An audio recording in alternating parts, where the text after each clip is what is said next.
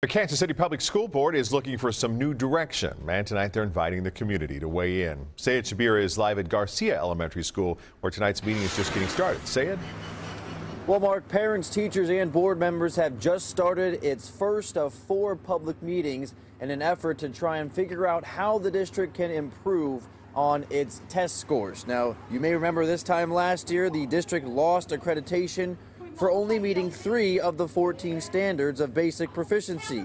Since then, the district has improved to meet 5 standards, but it is still 1 short of receiving provisional accreditation and 4 short of receiving full accreditation. Now, at tonight's meeting, parents will get to meet in small groups with board members and offer their input on how students can get a better education. Now, once these 4 meetings are complete, the board plans on reviewing all of the input and will offer a formal public report in January. I will be attending tonight's meeting and we'll have a full report tonight on 41 Action News at 10. Reporting live in Kansas City, KSHB, 41 Action News.